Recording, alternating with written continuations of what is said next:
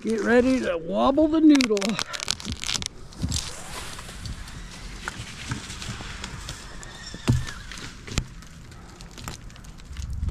That was awesome.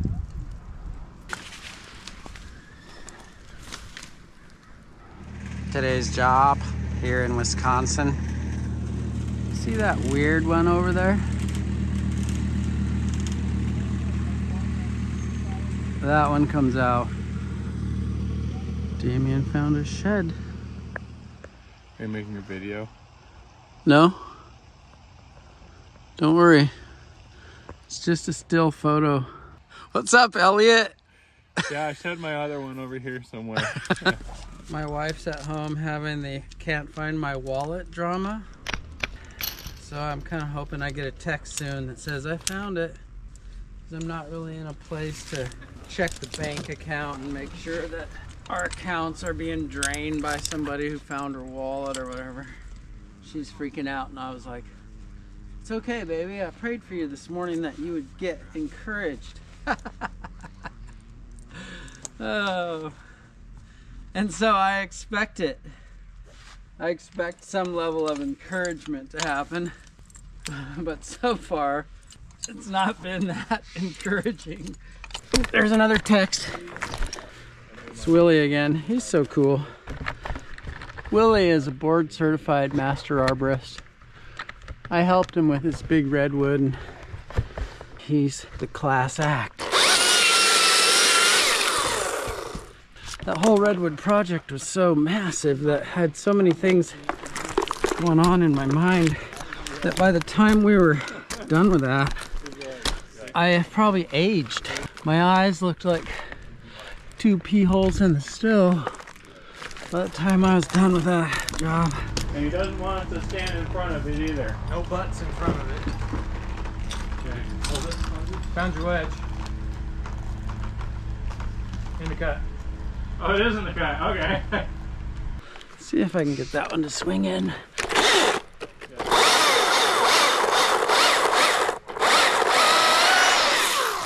Yep. I think I'm gonna throw a line up in there. It's just gonna be easier to deal with this trunk and contour of it. So it's leaned out and twisting. So as soon as I go this way, it wants to take me to the bottom of the lean, which is not really where I feel like being right now for climbing. So I will do this. Oh, that's a pretty greedy toss. Yep, that was a greedy toss. But you know, when you lose your wallet and then find it, it's such a happy thing to find it that it's almost like you're glad you lost it. What was that, like 3 minutes? I don't know, but I know what you would have told me if I tried to throw that when I first started.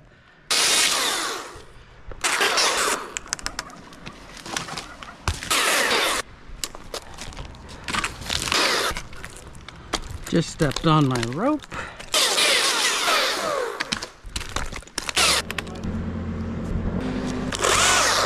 So yeah, now I'm on the underside, and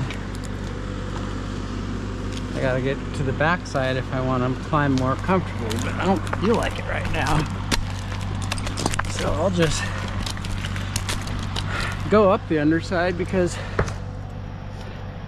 the underside doesn't try to take you anywhere else. Doesn't try to tip you. I'll take some slings too. Maybe don't give me all the slings right yet until well, I guess I'll take them. I got suspenders. Not speed lining yet. I'm just getting some of this lower stuff because I gotta go so high on this tree that I figure I'll get some of this low stuff while I'm here. What's up, guys? Damien on the rope here, holding it for August. One hand in it. You want to link up? Yeah, after this piece.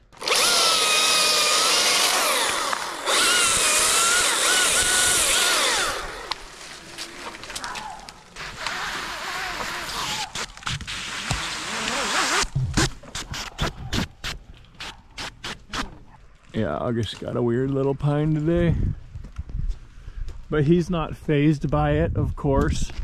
So I just set my climb line again. You know, another 10 more feet, and I'm just sort of walking up it. I'm just clearing everything off right now. I haven't gone up to set rigging or anything because it's so boxed in here. You guys are clamped onto a tree limb from a different tree. It's like we're kind of trapped in here, so speed lining out is going to be impeded somewhat, so I'm not even sure if I'll do that. I may just keep rigging it straight down over the fence there. I don't know yet.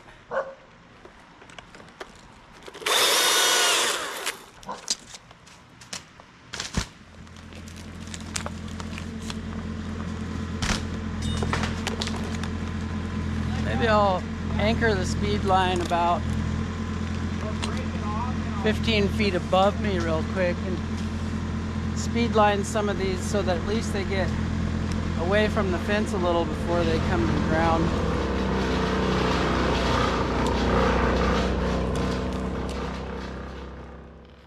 So you can't see, but let's show you. See, the fence is close. If I rig them straight down, then they'll fight the fence every time. If I try to speed line them this way, then they may tangle up in the adjacent trees. But I'm going to try it. I'm going to try to speed line them because they only have to go far enough to clear that fence, and then it's like one-stop shop. They're on the ground and they haven't had to lower it down and fiddle with it. All right, first speed line, we'll see what she does.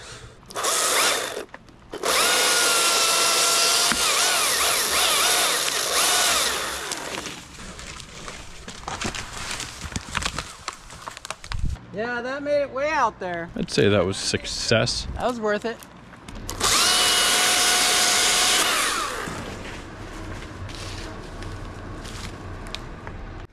Headache. I think I'm gonna head up there because it's gonna be worth it. Yeah, all this resetting it eats up a lot of time. Yep, when you have to keep resetting your rigging line and your tie-in, it's better to just go to the top. If we're gonna use it, we're gonna use it. All right, so here we are at the ridiculously stratospherically tall top. And I've set the speed line. It's not really the speed line I like static for that, but we'll use it because it's long enough. And I've got my tie-in under it here, and the stuff doesn't have to go far. It can't go far because of all the impediment of the other limbs. And so we'll go down there to where I stopped fighting the limbs off one by one, resetting my rigging, and we'll start zipping them out. It'll be a little bit faster. I've got a whole magazine full of slings here. It's not really a magazine, it's just a molly. But I'll show you what that looks like down there. Trees are tall here, so even my 200-foot rope, there's no way it'll be long enough. So I'll probably wanna, oh, I felt that bad spot on my rope where I stepped on it with my spur. It's not horrible yet, but it's also not good. Anyway, I have to put a knot in the end of my rope down here in case I like took off to rappel or something and popped through the end of the rope because it's not long enough. And actually I could stop here and put some slings on while I'm passing by these trees. Anyway, that's how I fell years ago. I went through the end of the rope. I had cut the rope below me, and I didn't know that it was cut. And so when I went to rappel, you see DRT, as I push this and go down, see how the rope's coming up? Well, if your rope was short, it would go through there and you'd fall, right? So I had cut it, and when I went to rappel, I didn't look, I didn't know it was cut, and it shot through my blake hitch and through my hand, and down I went. Very, very tragic experience, really. And it was funny because I was thinking I was so cool right in that moment. Like right in that moment, I was like at the pinnacle of coolness. I was a young climber and I was starting to get pretty fast, and in my mind I was thinking I must look so cool to those people down there. Looking down on somebody, thinking you're cooler. Pride goes before the fall. Down you go. It was insane. That was quite a learning experience on many levels. Anyway, that's what I'm talking about. I want to knot. See, my rope's off the ground down there. So like if you got bees or something came after you and you panicked and you started burning down and you had forgotten that your rope was short, or let's say you cut yourself and you were bleeding out and you wanted to get to the ground quick, and then you add falling on top of that issue because you don't have a knot in the end of your rope. There's just things that can happen that I don't believe in a lot of safety redundancies because I like to be real deliberate and go with the flow. But I'll take a knot in the end of my rope. Hey, Damien, can you reach my rope? Put a knot in it.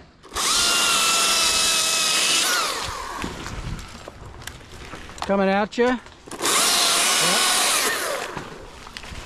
Coming at you. Go slack with it. And tighten it up again. That's the advantage of getting it all hooked up. It flies off the tree once you do the prep work.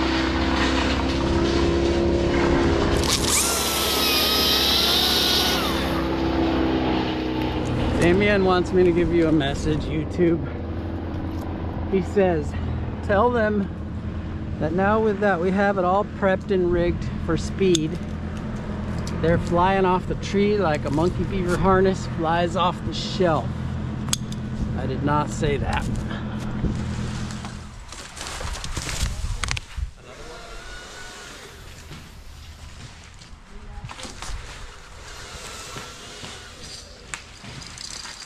I should really take the time to put my camera somewhere else so that I don't bore my audience with helmet cam footage.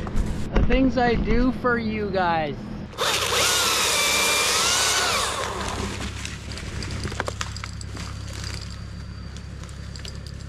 Here it comes.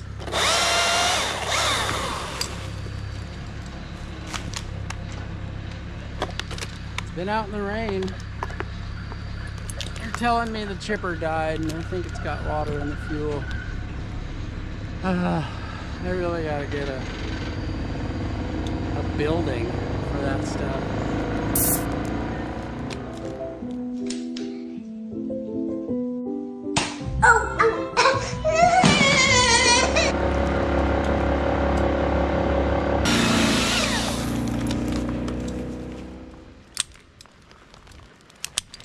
Reset.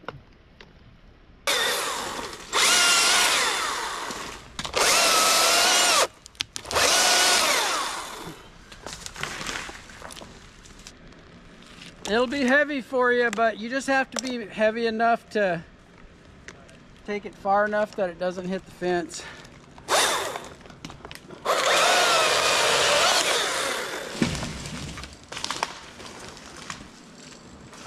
Very good. Okay, that's rocking this noodle.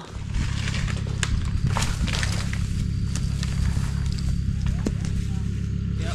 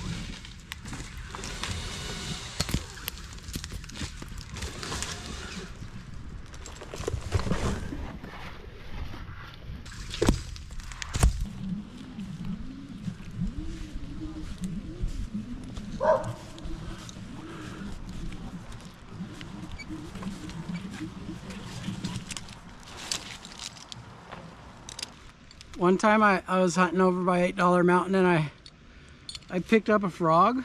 I was looking at it and then I rubbed my eyes later. And I didn't start tripping, but I burned, whatever was on that frog just burned my eyeballs. It was gnarly. It took me a while to realize, like, what have I done? I couldn't figure it out, and then I was all, the frog!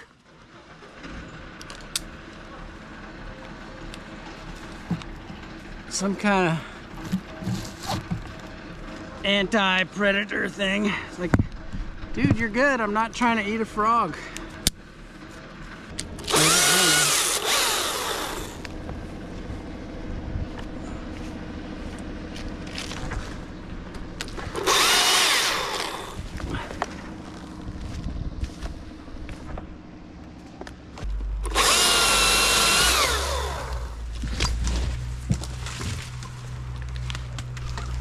Next.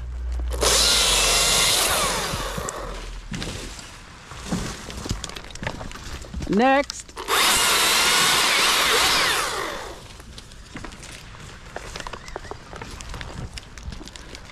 That's it for now. I'm gonna hook some more up.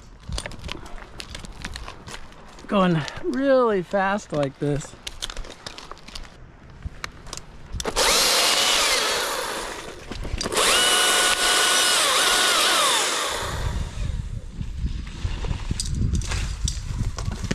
One more. Well, actually two, but one of them I'm free falling.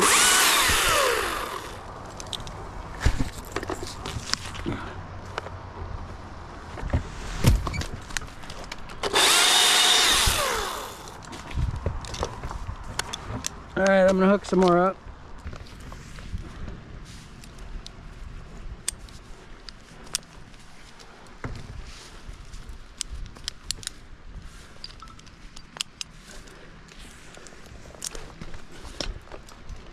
I'm gonna do a couple free falls here.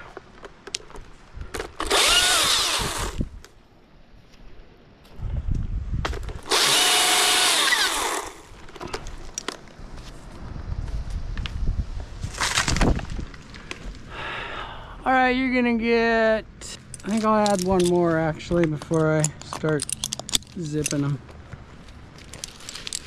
Make it worth your while. I'll hook up another one. Looks like you're gonna have 1, 2, 3, 4, 5, 6.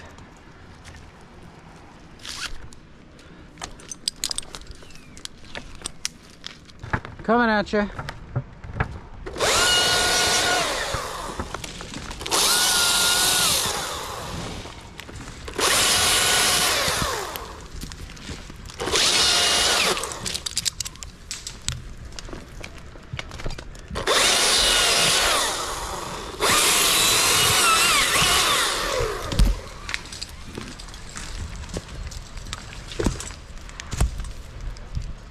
Yeah.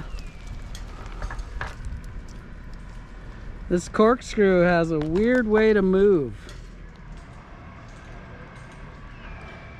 It kind of moves like a spring a little bit. I was just reading, I was taking one of my arborist continuing education exams the other day, and they were talking about how the twist puts a big unknown factor for structural integrity into it.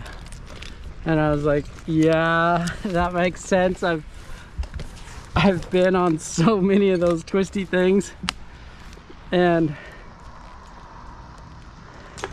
I haven't failed any of them yet. I haven't been responsible for wrecking one, and I've rigged off huge things.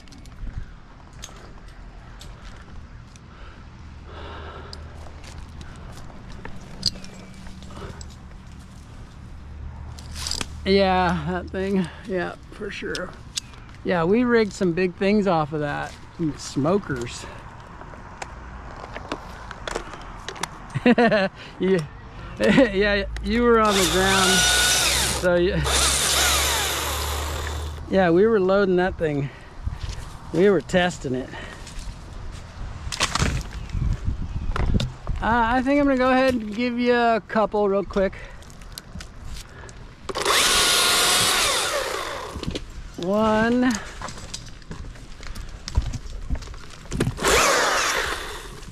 2.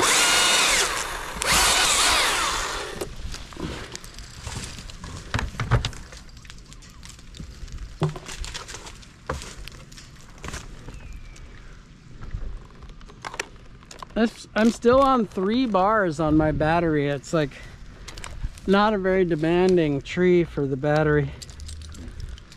At least this part of it. Probably switch to gas when I go to chunking that bigger stuff down there.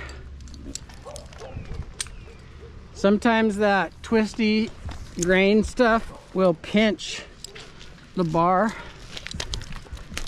Yeah, when you're cutting chunks, it's got like grain reaction in it that wants to bind.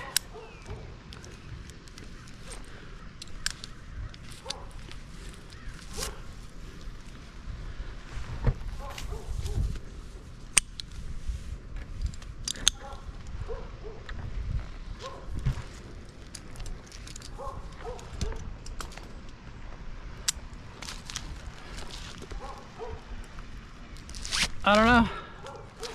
I'm not there yet.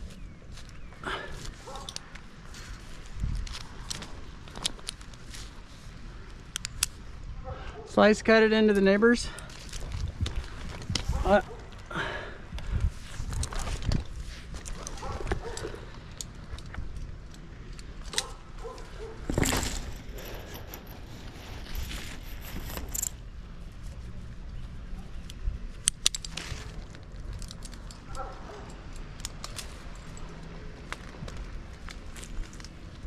Talk to me, YouTube.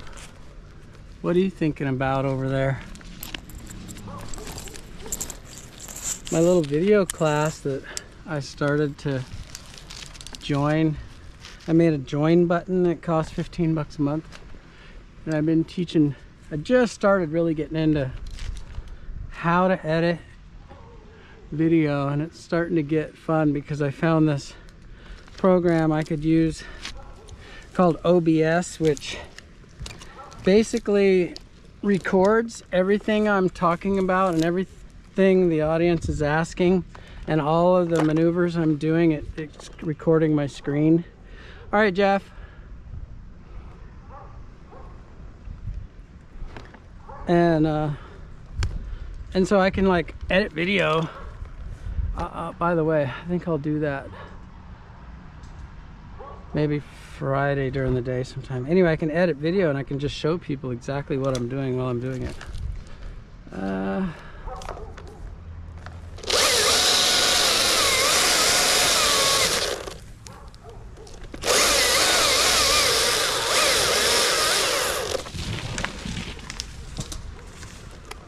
When they're up that high and they fall straight down a long ways, there's like this moment in time where you wonder if it's hooked up.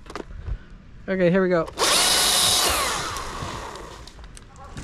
Gotta be real careful.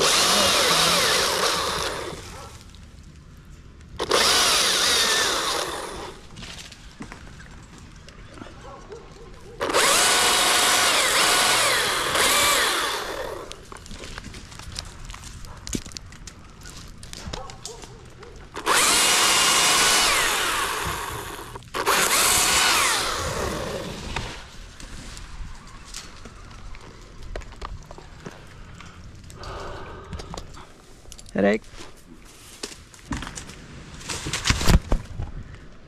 Oh, you might want to check my camera. I think I just bombed it.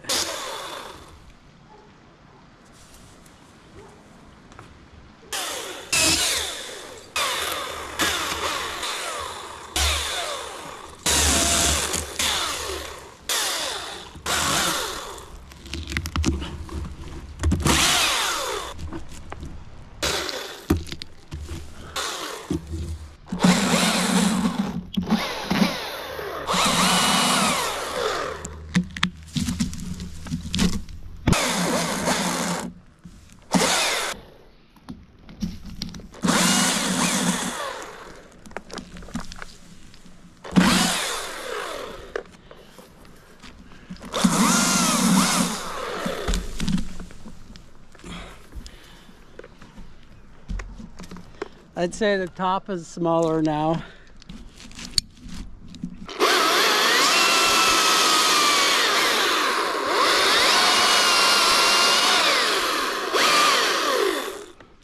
It is seriously go time on zipping this top out. All right, Jeff, coming down.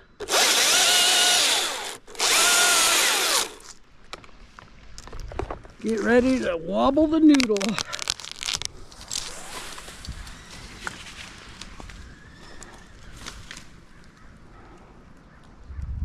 That was awesome.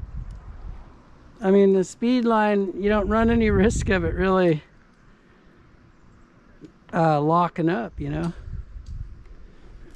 There actually are ways to lock up a speed line, but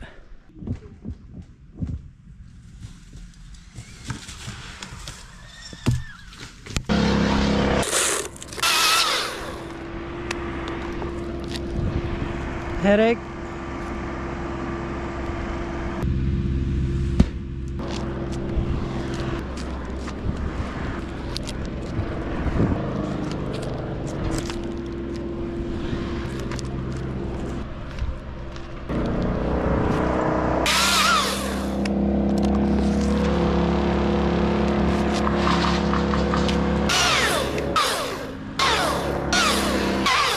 I'm gonna need my 200. I just changed out this carabiner because it doesn't auto lock. I have to turn it. And I just looked down at it and it was unlocked and sitting there holding me in my lifeline. So I'm gonna either get after it with some solvent or whatever to fix it, or I'm gonna pitch it. I just changed it out for one that works. Just a word to the wise. Look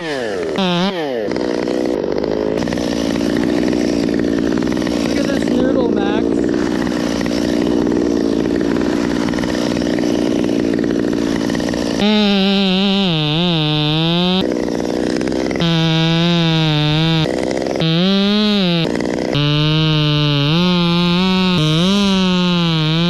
Try doing that with a battery saw, what I just did.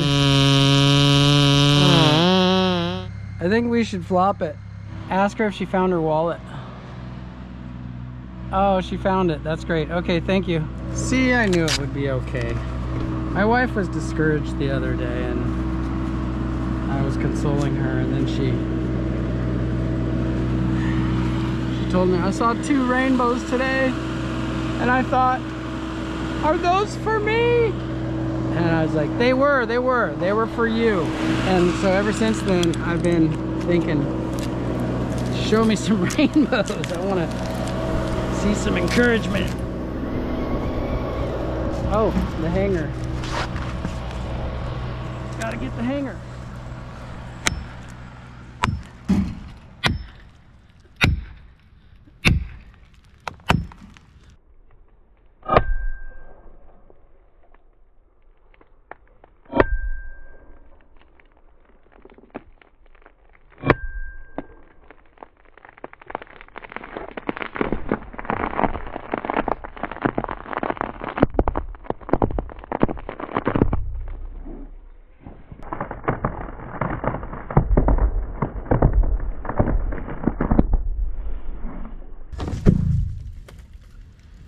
Sighting it over there at those gray tarps on the right. Yeah. Yeah. Yeah, when I first started sighting, I wanted to aim at the inside of my rear dual on the white truck, right where it's pointed. And then I was like, if I aim there, this log's gonna be over here. So I moved it over to that tarp past the front of my truck in order to get it to hit at the rear dual. And that's because I'm sighting from here, but the top of the tree was way over here. Monkey people, dum dum.